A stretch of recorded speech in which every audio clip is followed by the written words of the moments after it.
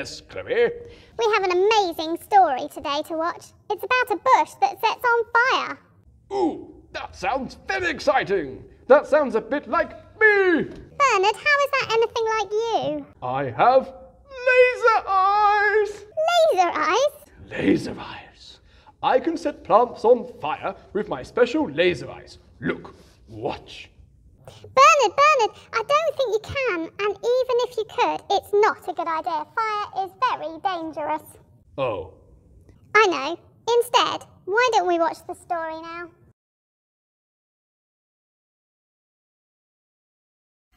One day, Moses was looking after his father-in-law's sheep, and he took them to a mountain called the Mountain of God.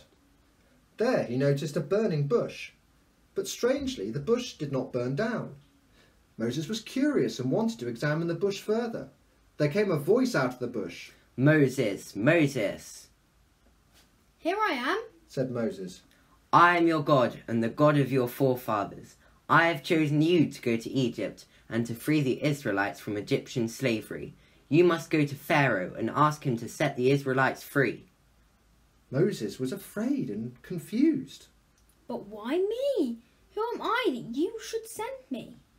Don't be afraid. I will help you and be with you always. But Moses was still unsure. But what if the Israelites don't believe that you sent me? Then the Lord said to him, What is that in your hand? A staff, Moses replied. Throw it on the ground. Moses did, and the staff became a snake. Then God told him to reach out for the snake and to hold it by the tail. And when he did, the snake turned back into a staff. This was a miraculous sign that Moses could perform in case the Israelites didn't believe him. God gave Moses 2 more miracles just in case. The second miracle involved Moses' hand becoming leprous and then healing up again. And the third miracle involved water from the Nile turning into blood.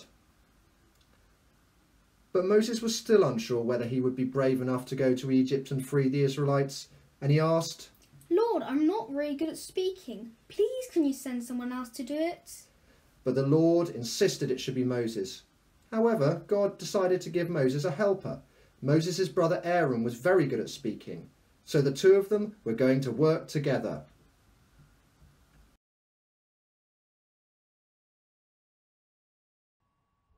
Hello. I wonder, do you ever have that feeling that you might have missed something?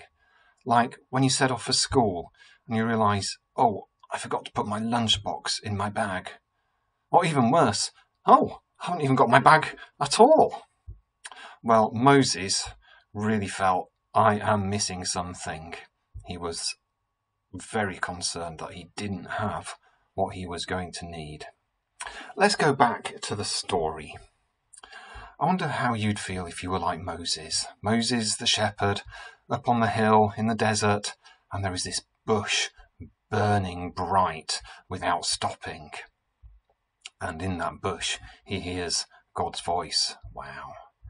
And then, as Moses talks to God, his staff turns into a snake, and his hand becomes all leprous and happily gets healed.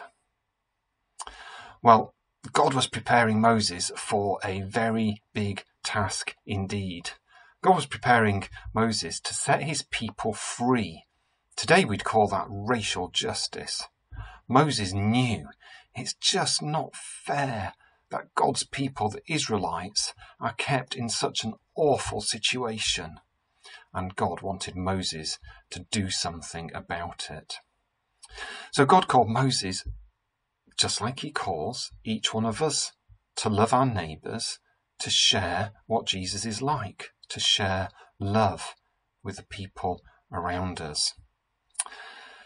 So I was wondering, if God's calling me to do something, I wonder, what might God be equipping me with? So I had a look around.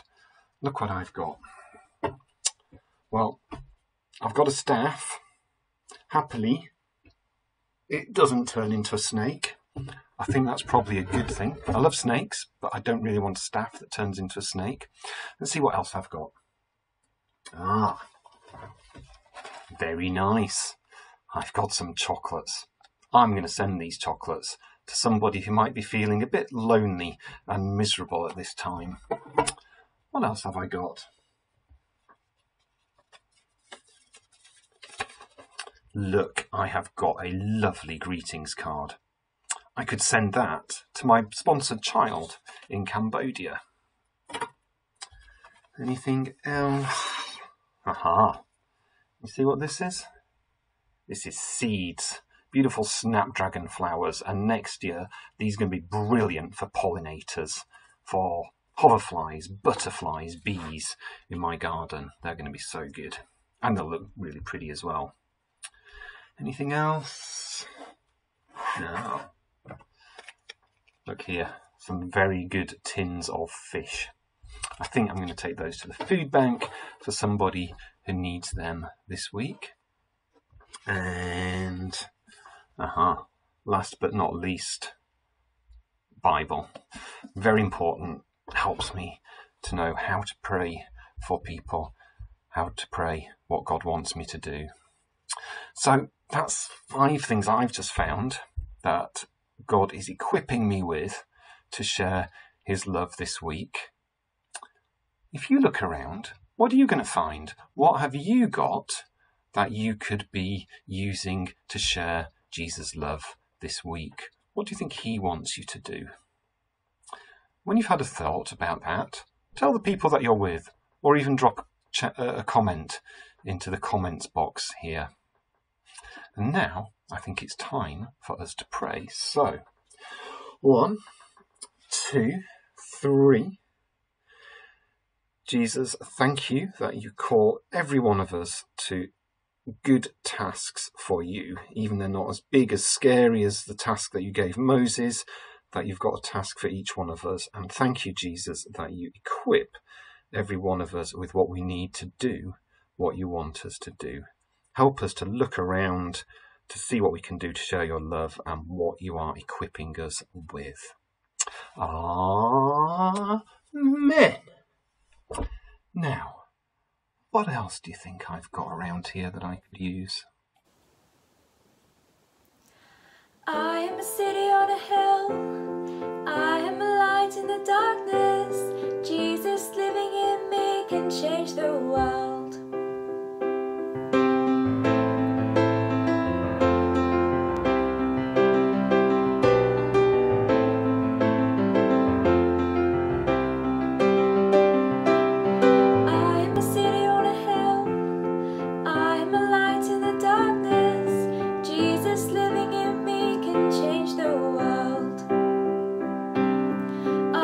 City on a hill, I am a light in the darkness.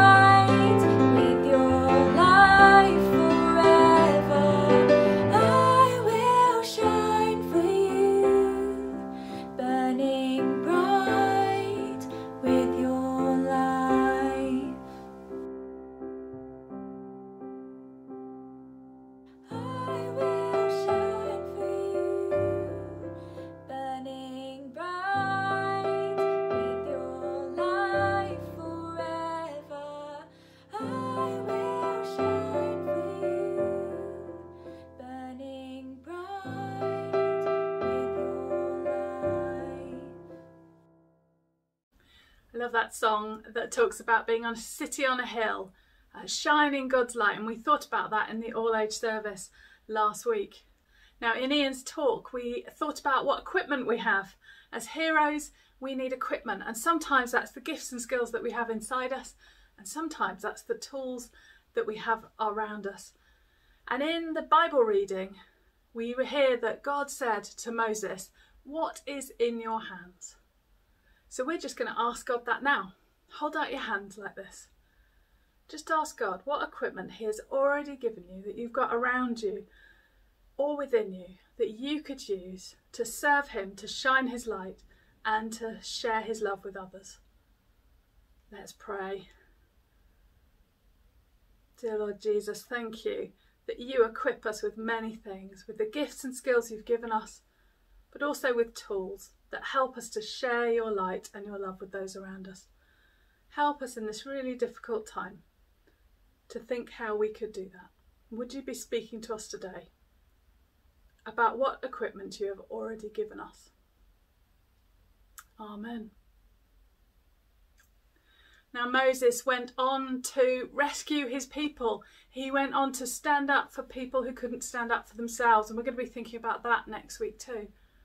But today is Remembrance Sunday.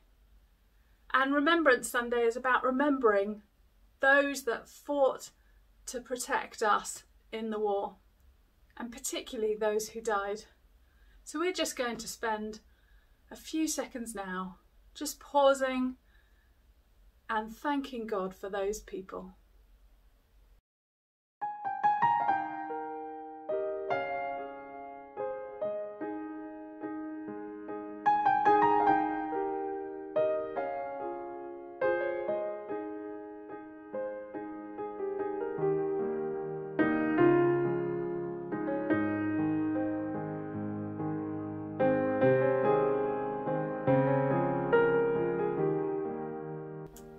We will remember them. Now it's time for our craft video, and Jess has been putting this video together. I hope you enjoy it.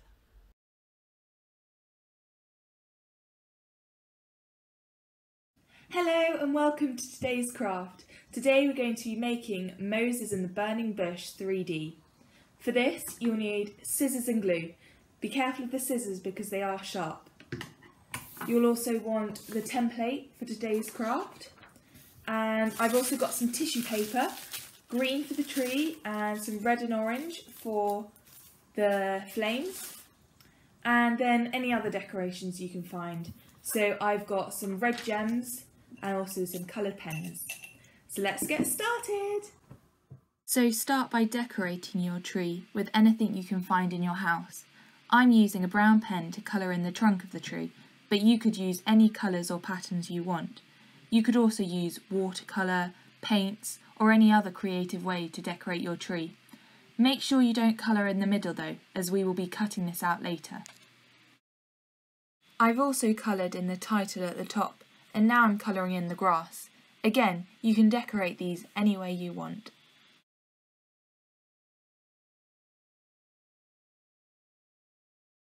Now get the other template and decorate this one. I've used pens to colour Moses, but you could use anything you want.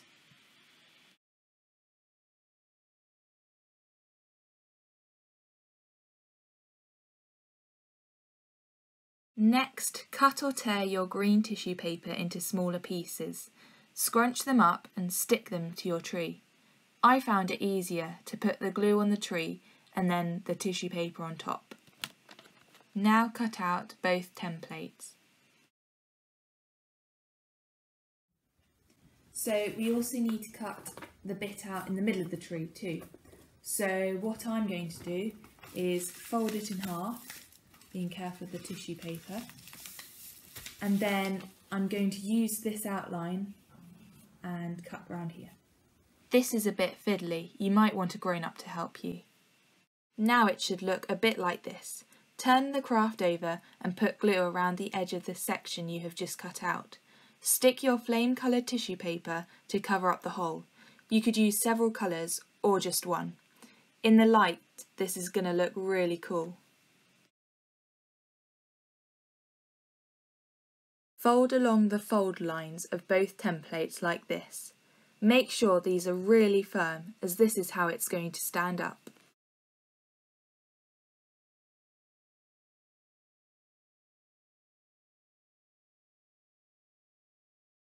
Now glue both templates together. Put some glue on this part of the fold and line up the fold lines. It may hang over the edge a bit, but you could always trim this off. Repeat on both sides like this. Stick it down really firm.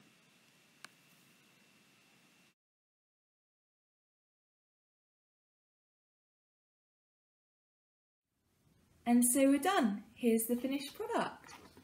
And you can stand it up anywhere in your house, and every time you look at it, you'll be reminded of the story of Moses and the burning bush. Hope you enjoy making it. Bye! That fire was amazing! It must have been special fire because the bush didn't even burn up. Yes, it was God's way of talking to Moses. Talking to God is great. We call it prayer. Oh, well, Chloe, let me tell you how I like to pray. I like to pray standing on my head. Why? I don't know. It helps me see things in a whole new way. Right. I also like to pray when I walk to places. That's a very good time to pray. Well, I like to pray by painting things. How does that work? You see, sometimes I paint things I'm thankful for, and at other times I just paint and talk to God as I do it. I do it when I draw and colour in too. That sounds like fun. And speaking of fun, Chloe, would you like to hear an amazing joke? Go on then. What superhero uses public transportation? I don't know. What superhero uses public transportation? Buzz Lightyear! Buzz Lightyear! Ha! Get it? You know, sounds like Buzz Lightyear from Toy Story. Ha! Yes, thank you, Bernard. Very funny. Well, glad you thought so. Well, goodbye everyone. See you next week. Goodbye. Bye.